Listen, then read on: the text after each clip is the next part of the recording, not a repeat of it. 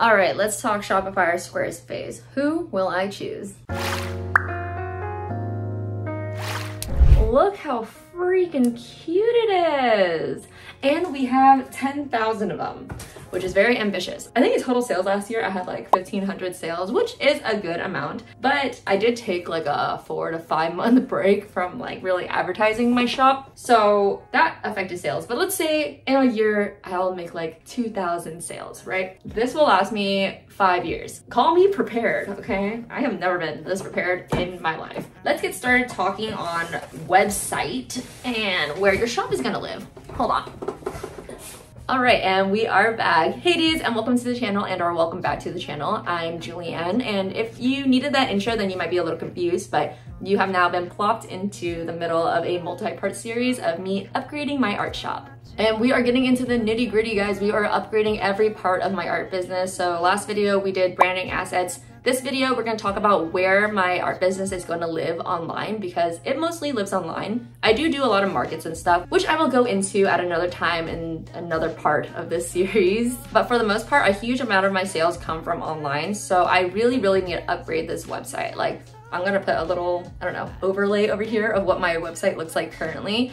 It is pretty trash, I think. I guess it's like kind of cute and it is functional, which is basically the main thing I made it for. I just needed a place to start selling. Because previously I was on Etsy, but Etsy was robbing me blind. Legally, I did agree for them to rob me blind. I guess they robbed me in full vision then, I suppose. But ever since I had like kind of like a growing presence on social media and kind of a recurring customer base, I wanted to have a separate place for my shop to live where I wasn't getting charged 6.5% for every single transaction, an additional credit card fee of like 3% plus like a 20-cent listing fee for every single item. And then also the kicker with Etsy is that once you pass $10,000 in 1 year, like in 365 days, then you are automatically opted into a like off-site ad program that charges you 15%. That is so much, 15% of your total sales. That is huge. Anyway, sorry, that was like a whole rant about Etsy, but that's why we're not gonna talk about Etsy at all. We're really only gonna talk about Shopify and Squarespace.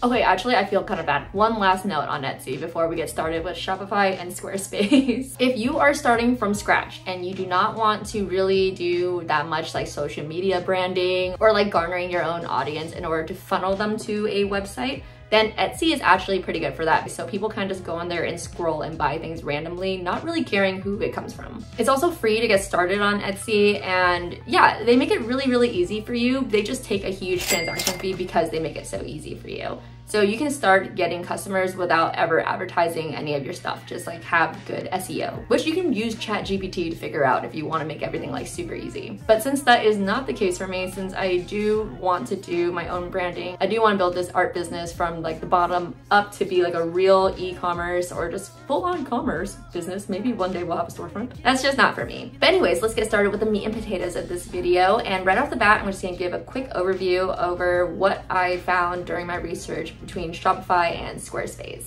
Shopify and Squarespace are both really good website builders. They will serve whatever purpose you need them to serve. And you really can't go wrong with either one. However, they do specialize in different things. And I do think that one is built to make your life easier if you are running like a small art business. So for one, Shopify is basically made for e-commerce. Everything about it is built to make a business online. Squarespace is generally a website builder. You can make really pretty websites on it, and it has e-commerce functions. And again, you can sell them both. You can't really go wrong with either one, but those are just my general thoughts right off the bat. So let's get into the planning and the pricing. And I do have a little cheat sheet over here because there's no way I'm gonna be able to remember all of this and all the features. So if you see me looking this way, I am cheating, and yeah, that's just how it's gonna be. For plans, Shopify offers 3 different plans, and they are basic, which starts at $39 a month if you're paying the monthly fee. The next is Shopify, which is $105 a month. And then the last one, the most advanced one, which is made for like medium to large businesses, is $399 per month. And if you're watching this video, you are definitely not gonna be using that plan. Actually, if you're just getting started in general, you're probably not even gonna be using the Shopify plan because that's made for small businesses with employees. For the purposes of like me and probably a lot of you, we're basically gonna stay with just the basic plan. So like I said earlier, the basic plan does start at $39 a month if you pay the monthly fee. However, I pay for a full year because I don't plan on my shop going anywhere in the next year. If you pay for the yearly plan, then you pay $29 a month, which is a lot cheaper and actually a very, very fair price for everything that you get. When it comes to Squarespace, their plans start off with personal, which starts at $16 a month. And once you have a business, that goes from $23 a month to $49 a month. And within the business plans, there are 3 different ones, and those are business, commerce, and commerce advanced. So what's really cool about Squarespace is that if you're getting started and you don't have a domain yet, they do offer you a free domain if you go with the business plan right off the bat. And this free domain really only lasts as a free domain for 1 year. And if you plan on being a business for more than a year, then you'll need to pay for a domain, which is honestly like really affordable. It's not that scary, but I think this is really cool if you're just getting started, you're just making a website, just make your domain right there. And you might be thinking like, wow, the Squarespace offers are like way cheaper, but actually it's quite tricky and it's not true. The most advanced version, Commerce Advanced, which is $49 a month, is basically equivalent to the most basic plan on Shopify, which is $39 a month, which is kind of insane. Which kind of harkens back to the very beginning points of when I did the overviews that Shopify is made for e-commerce and Squarespace is made to build a pretty website with some e-commerce functionalities. We're really not even going to be talking about the personal plan, which is not functional for e-commerce at all. But personally, I think that the business plan, which is like their best value one, where you can start with e-commerce, is not even really functional because they do charge like a 3% transaction fee, which is similar to the Etsy one where it's 6.5% for the transaction fee. And again, that is on top of the 2.9% plus 30-cent fee for credit cards, which Shopify does charge the exact same. I do believe in Shopify, like the 2.9% credit card fee is fluctuating. For some businesses, they give you 2.4%. I don't really know how to access that, but I get charged 2.9% plus 30 cents for every transaction processing fee. Also for the business plan, you cannot have like really customized discounts or customized shipping profiles, which is kind of insane. It's not until you get into the commerce plan where you can have like advanced shipping profiles and like custom discounting for your customers, which I think is really crazy because Shopify offers all of that right off the bat, and their shipping profiles and their discounting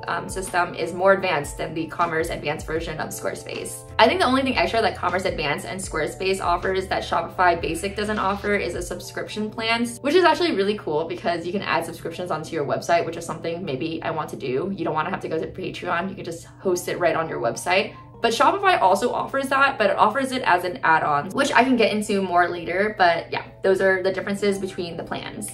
Next up, we are talking templates. Shopify offers 10 free templates, and then there's like 50 premium ones that you have to pay for.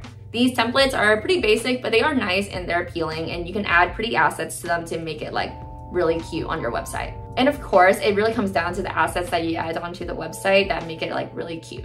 Squarespace offers like essentially an unlimited amount of templates. You can basically, whatever template you can think of, it's there and available for free. I do believe they have a couple that you can pay for, but really the library of free templates is insane on Squarespace. Some of the prettiest e-commerce websites I've ever seen in my life have been built on Squarespace. They really do offer like incredible customization, and also I think it's a little bit easier to build on there as well. When I was playing around with building a website on Squarespace for the research of this video, it was honestly like really fun. A lot of time it's just drag and drop. Shopify is also drag and drop, but it is a little bit harder in terms of like the UI to figure out where everything is in order to customize your website. That being said, it's really not that hard. Both websites are very easy to build a website on. In the same vein of building a pretty website and the templates that they offer, I'm going to talk a little bit about blogging in case your business requires a little bit of blogging. Shopify doesn't really have a tool specifically made for blogging. They do have tools for like categories, comments, and like a little bit of like analytics. However, Squarespace is like super powerful when it comes to blogging. If that's something you're interested in for your website, they have built-in analytics, tools for like categories, comments, and moderation, which is pretty cool. They have tagging and also like post scheduling, which is pretty huge, and Shopify doesn't have post scheduling. And again, you can make like a way prettier blog on Squarespace than you can on Shopify. Shopify did a lot less customization when it comes to just like building a page of like text and adding in random pictures. So Not super well built for blogging, but you can do it. For the purposes of like my small art business, I do not have a blog at all. I do want to create a newsletter, which again, I will talk about later. But for me, yeah, I don't really have a blogging section. The only part where it's just like text and a picture is the about section, and that's good for me. Like my website is built to sell stuff. And lastly, let's just get into the other tidbits that I couldn't add into like any other category. Basically just different offerings that each website offers for you to build on your website. And let's start with Squarespace this time. I feel like we've been starting with Shopify the entire time. So Squarespace offers really cool things like they offer loyalty points, subscription services, and also email marketing, which is super sick. And these are all things that you have to like buy in addition to your Commerce Advanced plan, which is again, $49 a month. With the exception of subscriptions, which I think just comes with the Commerce Advanced plan. But I think like the email marketing is an extra $9 a month, which is pretty cheap. And the loyalty points is like another $7. I'm actually not quite sure. I'm not gonna tell you exactly how much it is, but it is like an extra fee on top if you wanna do loyalty points, which is super cool, and it's something I would love to do for my business. When it comes to Shopify, again, their basic plan basically has everything you can possibly need to just get started with a really good business. However, if you want to add on things like loyalty points, subscription services, inventory services, where it tells you like what's back in stock and what you need, where it gives you like little alerts about your inventory, or email marketing, basically anything you can think of in terms of functionality, Shopify has, but they come in the form of like add-on apps. So Shopify has like access to thousands of these Shopify apps that are basically like apps built specifically to add on to your shops. So basically you have to pay for these extra subscriptions to add on functionality to your Shopify, but they are super worth it and they're usually really cheap. And again, this is already on top of a highly functional basic plan. When I was scrolling through the Shopify apps, honestly, I was a little bit intimidated because they did offer so many, and some of the tools are like really, really powerful analytic tools, which I would love to be able to use or learn how to use, because I mean, if you don't know the numbers of your shop, then you don't really know your shop. But specifically, I was really interested in like the receiving the low stock alert ones, because the current Shopify plan, you have to kind of like go into your bulk inventory and then look like, oh, what am I low in stock of? And the same thing with Squarespace. However, I don't think that there is an alert system for Squarespace, so you can't even like add anything on to be able to receive that. And lastly, this has nothing to do with selling online, but as a business, I do sell in person. I do conventions and local markets. And that makes up about like 35% to 40% of my income, which is pretty huge.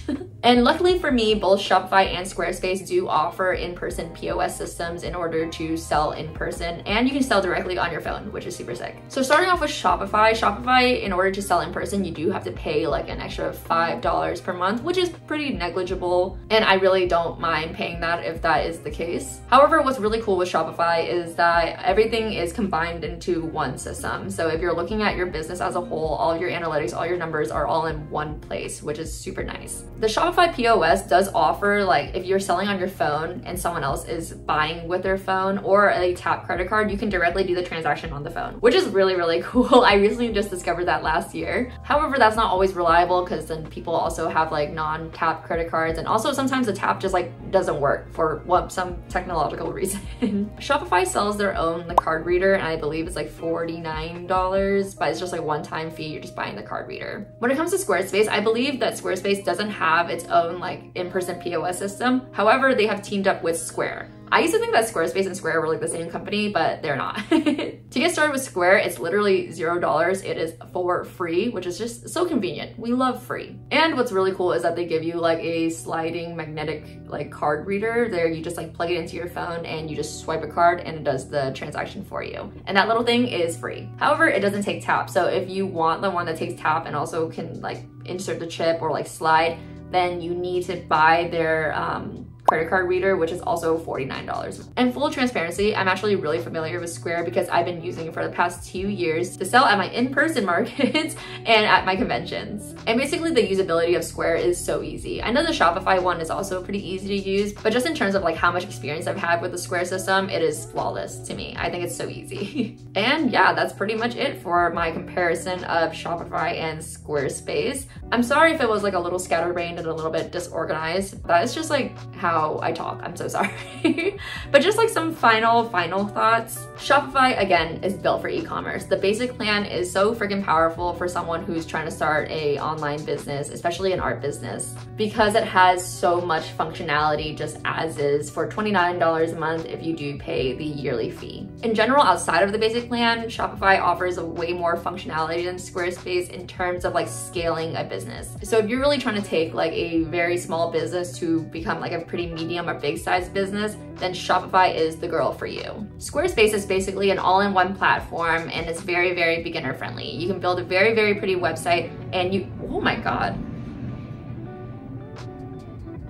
Sorry, this truck just interrupted me. It was so loud. Anyway, you can build a very, very pretty website with e-commerce functionalities on it, but I do believe that it is a primarily website building system. Without the advanced commerce plan, basically you can't customize anything about your business outside of just the website itself. And because of all the reasons I have listed, I am gonna be sticking with Shopify. And I'm not sponsored or anything. It's just like what I have my website currently on. I was very willing to move it to Squarespace because I was fighting with Shopify like 2 months ago. But after doing all this research, I think for the purposes of my goals and what I want with my business, Shopify is the girl for me. With that being said, we are actually gonna be doing like the beginning portion of upgrading my website in this very video, and we're pretty much gonna be laying down all the groundwork and fundamentals for building a really great website for the rest of this video. So when it comes to building a really good e-commerce website, it doesn't just have to look good, but it has to be highly usable. And currently my website is both not very cute and also not very usable. So what I'm really gonna be doing for the rest of this video is I'm gonna be conducting like a little research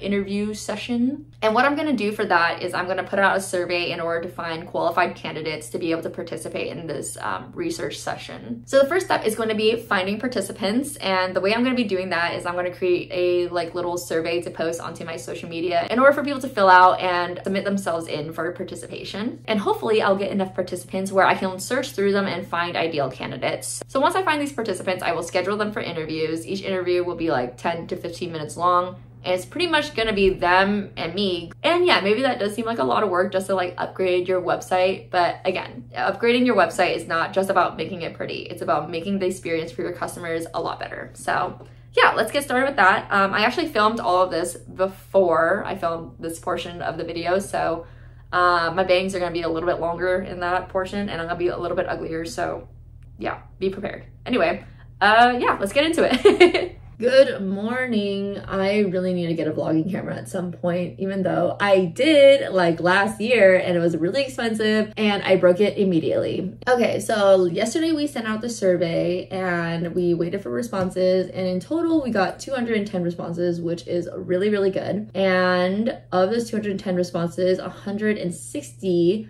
volunteered to be interviewed. And last night I sifted through them, even though I didn't get all the responses. By that time I think I had like 125 or something. And of those 125, I sifted through the responses and each candidate, and I picked out 5 candidates that I think would be good for this study who matched the criteria that I'm looking for. And I have them scheduled for interviews today, which is really great. And I am so appreciative for the fast turnaround time because quite frankly, I scheduled this video to come out for next week. And usually I need to turn in the footage by tomorrow or the day after. And we're not gonna be able to really do that.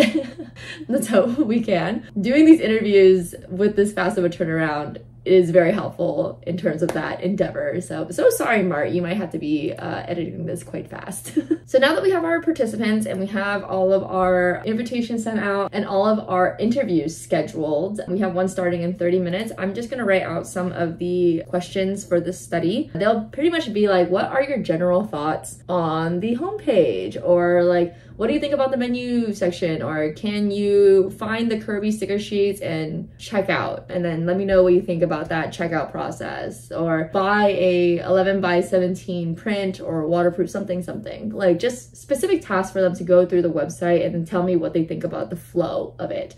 But also tell me what they think about each individual page and step that they come across. We're gonna get down to the nitty-gritty, hopefully. And I'm just going to be basically just taking in all their input as they're talking to me, I'm just gonna be typing out literally everything that they say. And then later we're gonna sift through it. We're gonna condense our research and see if there's like a general theme to the findings. Like 3 out of 5 participants say that they don't love the menu layout. Probably means the menu layout kind of sucks. So, and then we gotta figure out a solution to it. That's kind of just like basics on UX research. Oh, also right at the beginning of the interview, I'm gonna let them know to talk as much as possible. Like literally give me every single thought from your brain. And if you get stuck on anything or if you find anything difficult, like in terms of the task, that it's not their fault, it is the fault of the website. The website sucks, not the participant. And I think that's really important to get clear from the beginning. So yeah, now I'm just going to write up those questions and then get interviewing.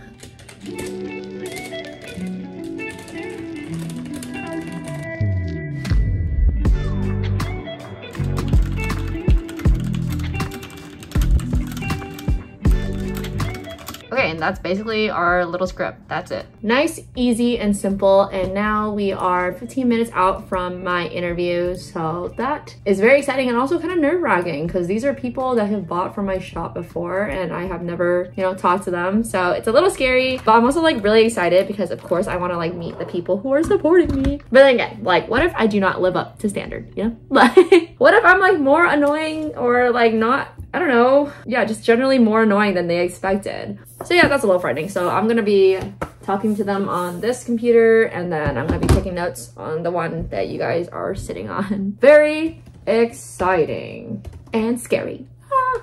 Okay, hi. Hey. Good? Okay, you can totally hear me. Hi, nice to meet you, Kayla.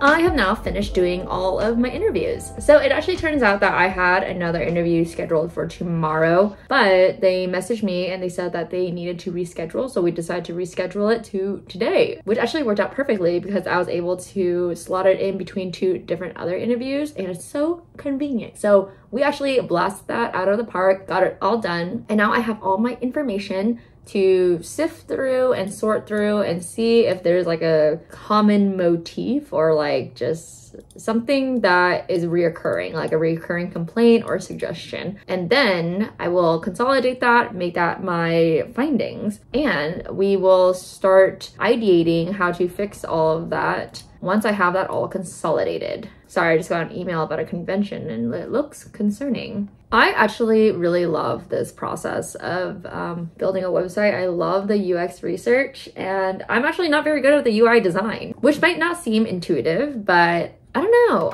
I just don't feel like I'm very good at design. I feel like I'm okay with art, but design, yeah. I don't know. I'm not very versatile when it comes to that. So we'll see how it goes. Yes, this is like a lot of footage of me just like sitting at my desk typing, but that is the nature of building a website. Hello, we have now organized all of our research and our notes into little findings, which I will put right here.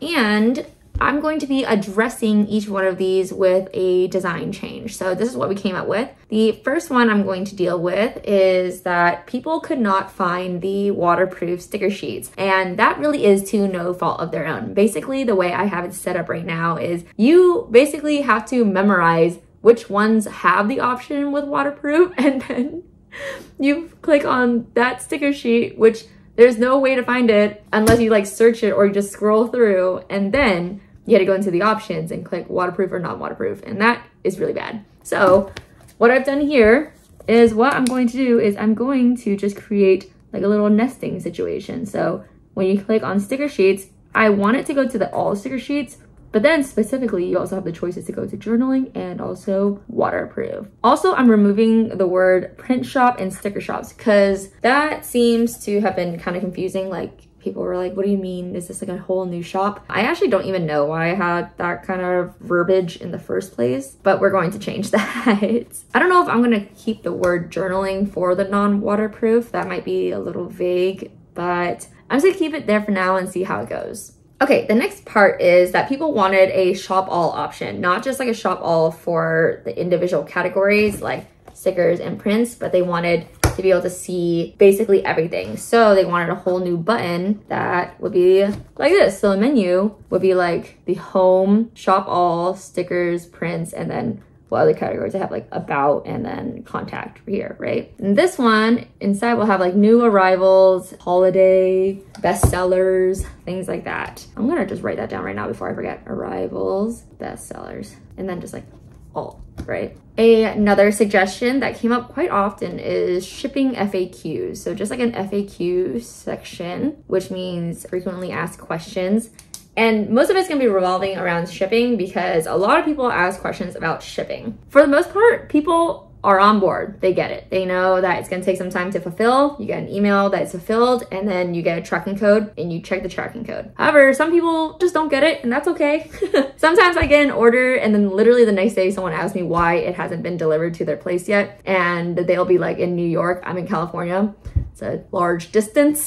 But that's okay. It's okay because now we're gonna have FAQ section next to the prints or whatever. And that's gonna have all of your shipping questions and needs in case you get nervous about it. So just gonna have that there just in case. New section to add. Also, the last most pressing thing that we came across is that people wanted, hold on, gotta get a new page. People liked the homepage. I think it's a little bit plain right now. I wanna fix the banner and stuff. And that's just like an aesthetic thing, but they did like the featured categories and they said that they liked scrolling through it. And a couple of people said that they wish that there was more there outside of just like the featured collections, just like more featured collections. Like here are the ones that like editors' favorites, so like my favorites, or like bestsellers or new arrivals, just to peruse through. And then at the bottom, we have the featured collections I already have. So that would look like, hold on, banner. Let me draw that real quick, hold on. Okay, so this is what we're working with. So here would be the banner and that would be the main focal point. And so the way that people look at things is they look at it in a Z formation like this. And these are the key points where you wanna put like call to action. So I would have like a new thing I'm highlighting here and then shop right here or shop right here. These are the new collections that I could add. So like new arrival, bestsellers, things like that. That will be rotating just so that there's more things happening for people who are revisiting the website. And then the current section I have will just be pushed down here. And I think that's a good idea. I think it gives my homepage a little bit more to look at. People did say that they wanted just a little bit more to look at, but not too much because clutter is bad and it distracts them. And I do not want people to get distracted. So that is what we have to work with right now. I am going to do a lot of this like skeleton work. So just like basically the structures of the changes right now. And I don't think in this video we'll have time to create all the assets because that means I'll have to do photography and all the drawing I want to do. I want to have like the sprouts in different parts of the website just to add a little bit more interest and personalization to the website. Also, I want to redo my banner because it's kind of ugly, IMO. But yeah, that's going to take some time. It's going to take some photography. I'm not really a photographer. I might have to hire a friend to do it for me. Or I'm just gonna do a little iPhone photo shoot. Who knows? But right now, we're gonna do the structural stuff. Let's do it. Hi, okay, sorry to scare you like that, but I think that me said that we're gonna be showing you guys the structural update of the website in this video, and we're not. I lied, sorry. This video is already probably too long, and I kind of want to do like the website review as like one full video. So in the next video in this series, we're going to be doing all like the assets, all the pretty stuff of the website, but that's going to be along with all the structural changes to the website as well. And at the end of the video, we'll have a beautiful, functional new website. And yeah, I don't think that'll be the last part of this series though. It'll be like part 2 of the website upgrade, but then we're also going to do like an upgrading my market setup and my convention setup. So that is going to be really, really fun as well. And I haven't decided if I'm gonna do one after that yet. Maybe I'll do like an upgrading my office space because it really does need upgrading, but we're not sure. But we are confirmed on the part 2 of the website and the market setup. And yeah, thank you so much for watching this video. It really means the world to me. Bye!